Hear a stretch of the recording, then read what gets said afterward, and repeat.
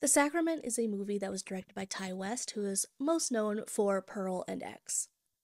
The movie follows a Vice reporter who is going down to a remote commune in the middle of the woods. It's Jonestown. It's Jonestown. This movie's just Jonestown. And I think that works against the movie, the fact that it's just Jonestown in a different font, because you can just watch the recordings of Jonestown or watch a documentary on Jonestown, because that'll be scarier than this movie, if we're being honest.